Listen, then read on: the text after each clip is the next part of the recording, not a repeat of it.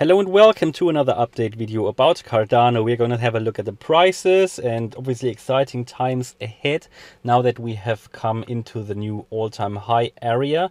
We've gone through the previous all-time high this morning. I did a video just before that actually talking about, could we see the all-time high today? And then when I looked the next time, actually when I read one of your comments telling me we've hit the all-time high, I just pushed out another video, came late to work, but I just wanted to make you aware and also update you about what's going on. And yeah, so the video I spent some time on before that actually was a wasted one pretty much. Didn't get a lot of views, understandably, because the all-time high happened already. So nevertheless, we are now back into the game. We are yeah, sort of in that all-time high area. We haven't fallen back yet, which is great. And we're gonna have a look at the closer price and see if that where the current support and resistance levels are, what you need to watch out for. And again, before we start, I just want to mention I get a lot of comments now about, is it still the time to buy?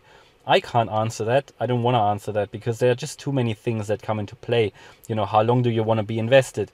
First of all, I can't give any investment advice anyway, and these videos never are. But, I can't, it all depends on how long do you want to be invested, how much money do you have as well, what's your risk level and everything. Because, I've been making videos since, we've been at the $1 level. And that was obviously a great time to invest, at least for myself and probably for you as well. It was great prices. But now we're at 250. So everybody who missed that, is it still a good time to invest? I can't answer that. My conviction, I'm convinced that Cardano will go to at least $4.50 this year. But, maybe it will be a bumpy ride. So buying now, maybe we could drop back to $2 maybe, before we go up to 450. I don't know. And so yeah, it's always a bit difficult to recommend that. Obviously, for myself, I'm convinced that Cardano is the right choice. It's the crypto at the moment in this second leg of the bull market that is outperforming other cryptos in the top 10 at least. And it performs really well. It performs really well, and the project is great. Lots happening. And I wouldn't do these videos if I wasn't convinced that this is a great project. So you need to come to your own conclusions. I only can give you hints, here and there.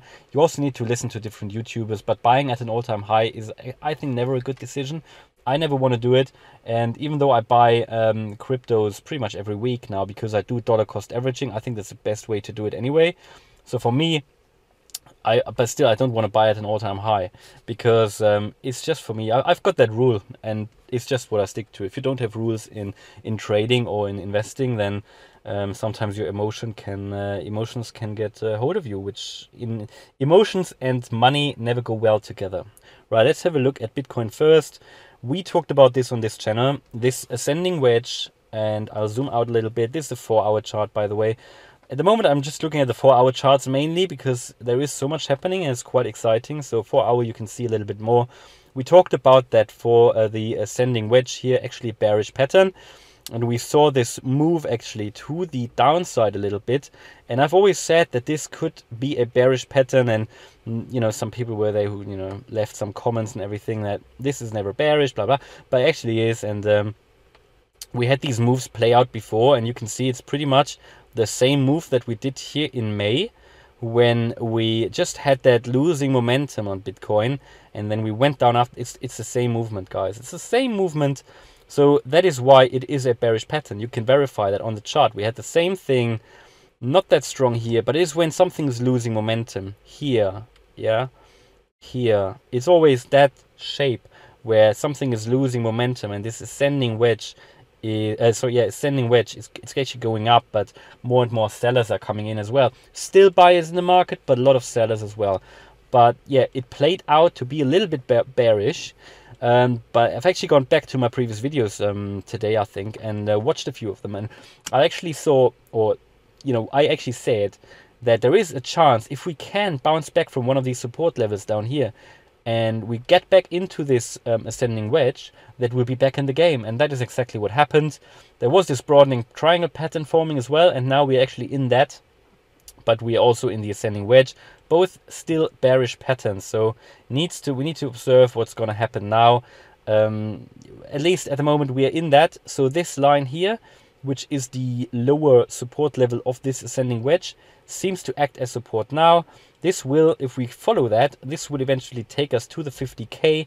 So that is my scenario at the moment. Yes, we can always drop down, but as you can see, we did drop down and we are back in. So the buyers were very quick to buy that back. Two huge pumps. So I think at the moment it's looking more bullish actually. Also the MACD, and it's only small down here, the MACD is actually turning green again, and also the RSI, it is not in overbought territory, is it? Why do I have two lines here? No, I don't think it is in overbought territory. I need to get that sorted this evening when I have a bit more time. But no, I don't think it's overbought, and also the MACD is turning green, actually bullish sign. So I'm quite happy with how the 4-hour chart for Bitcoin is looking like. So I expect we'll actually move further up, especially as we have these support levels here, and even these the two moving averages, 20 and 50, they're very close to each other. They're also very close to the current price action. So I believe we've got 3 lines of support here. First of all, the ascending wedge, and then these two moving averages. So I believe now we could maybe on the weekend even get to the 50k. That would be great. Let's have a look at Cardano outperforming Bitcoin at the moment. Really nice to see that playing out. What we can see, we are on the 4-hour chart again. We have broken the resistance level that we talked about on this channel, which was the previous all-time high. We have actually seen that it was a triangle. I actually took it out. That triangle played out as well, because that was a symmetric triangle that was forming before that bar here. That candle actually took us above the all-time high. So that was an ascending symmetric triangle, which is a trend continuation pattern. As we were just coming from a bullish flag, for me it makes sense. It was a trend continuation to the upside. I did say that, and we could now secure our space above the 50, above the all-time high level at 246. We take a look at the hourly chart. What we can see as well, that this and I brought that in this morning, this Fibonacci trend extension, where I talked about possible next targets. And we can see that this first line here of the Fibonacci, is that the Fib extension? I think it is. Yeah, talking about next possible price levels. Yeah. So we can see that this first level of 251 acts now as support. No, actually as resistance level. You can see it, that we try to get through this 250, or actually 251 support, no, resistance line. So we tried it here, here, and again here. So this 251 is the next level, and you can see that I showed you these levels in the morning. Also, I mentioned at the beginning that you know, with the bullish flag, the 250 is our target, and we are there now. So very nice how that played out again. We need to be a bit careful that this doesn't form a double top. Double top could, if we go below the neckline, which is currently at I would say here, this Fibonacci level 0.786, which is $2.37. If we go below that, that could indicate a move to the downside, yeah? So we need to be a bit careful, but we've got the all-time high also at 246 providing support now. It was tested twice already, 3 times actually, 1, 2, and 3 with these 3 candles. And now we are possibly moving again, testing it again, and then hopefully that will be an area where we will trade between the 246 and the 251. I'm still bullish, so normally when you see these all-time highs happening, you normally see immediate momentum, because this is when there is, you know, buyers are coming in, and however, people buying at these levels, they are normally then the weak hands, which will be shaken out as soon as we see moves to the downside. So these are the weak hands. No disrespect if anybody bought. I think it's great to buy Cardano anyway, but it's just fact. That's what everybody's talking about, the weak hands, the people who bought at these levels, who then, if prices drop again, will either get their stop losses activated or just buy because they are panicking. But again, it comes down to, do you believe in the project or not? Anyway, what we can see here, even on the micro scale, on the 1 hour, that we can see these not really bullish flag patterns, but you can see actually moves to the downside, and then these pumps. So it seems to be that we're losing steam a little bit. I would have hoped for more momentum on this level, but it seems like we're losing a little bit of momentum at the moment, but that is because of that resistance line now. So however, how are we looking? I want to have a look at the 4-hour chart, because on the hourly, you know, these indicators, they change very frequently. Generally on the 4-hour chart, you can see the MACD still bullish. Do we have the volume? I always think the volume is very important, even though a lot of the ADA, even though a lot of the coins are currently staked, but still, I think we have quite good volume here at the moment. So that shows that's a really positive sign. Then yeah, we see the MACD in the positive, and also that is good. And we can see the Chaikin money flow indicating money is flowing in. What I want to point out, I showed you the awesome indicator yesterday. The awesome indicator, I think I took it out again. The awesome oscillator actually showed a strong buy signal yesterday. It is great, and I said the awesome oscillator to use together with the moving averages can really show you a really strong signal, and it did, because the day after that we moved to the upside and we actually broke the all-time high. My view is currently that we will stay in the all-time high. I think the general sentiment, especially with Bitcoin trading again within this ascending wedge, which will lead us to the 50K, I think that is a good sign. I also think that the sentiment is currently quite positive. Apparently institutional investors are going into Cardano. There was some news coming out. Don't think that we will easily drop below the all-time high level. I don't think so. However, I'm a bit conscious that we are losing momentum a little bit. I would have hoped for more pumps, but that could be coming. I think as soon as we can close above the 251 line here, you know, have a few candles closing above the 251, we should be good to go up. At the moment, it's a bit in the limbo. So for me, I still believe we're in an uptrend. MACD shows positive, but it's always difficult to trade all-time highs, I think.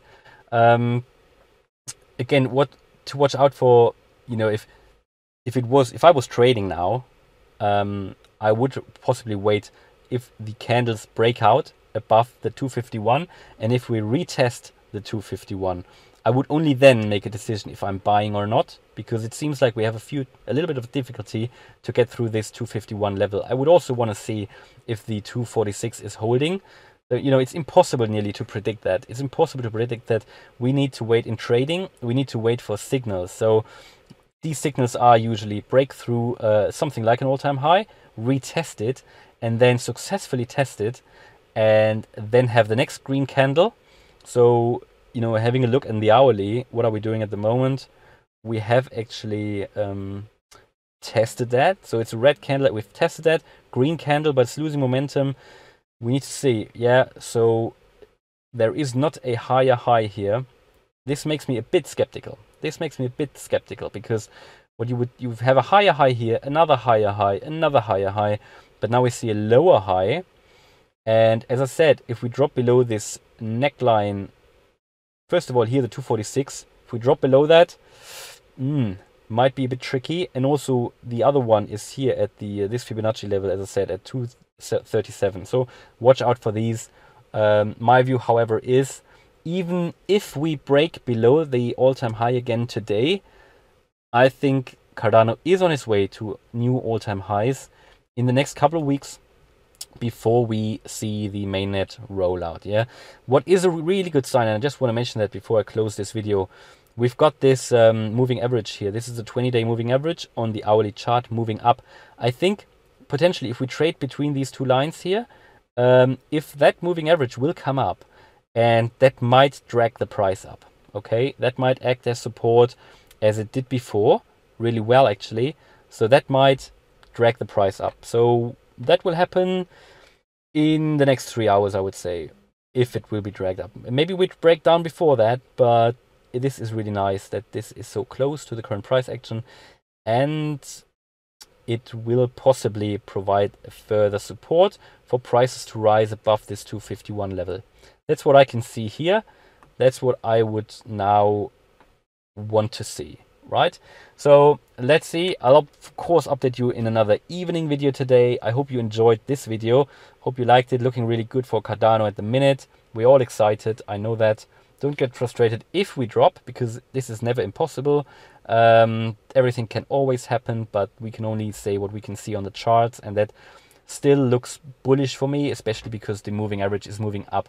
It's only the hourly chart, so things can happen frequently and quickly, but everything looks pretty good. The longer we can stay in that range, the closer the you know, on the daily and the 4-hour chart, the moving averages will follow as well.